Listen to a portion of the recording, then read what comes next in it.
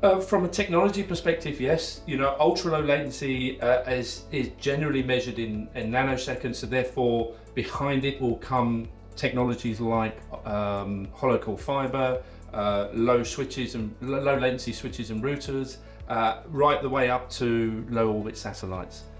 So yeah, technology will define the difference between ultra low and low, but also the end user. What is the requirement for the end user? As I said, it is quite a unique and specific subset of end users that want the ultra low latency product.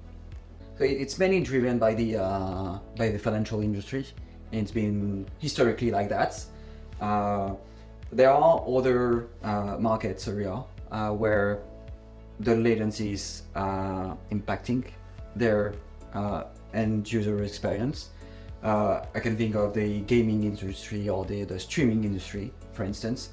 But once again, it's the sensitivity of their equipment or of the experience for the end users that drives between ultra low latency and low latency. So you always try to find the middle grounds where you need to be.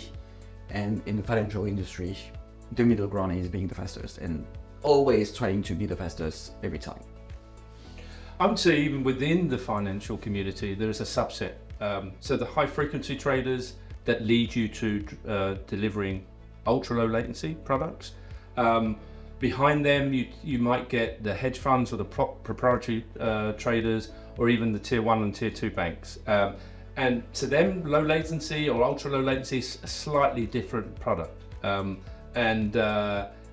This is where the tiering of latency can come into its own. So near low latency, second or third best latencies, all have their place in the market.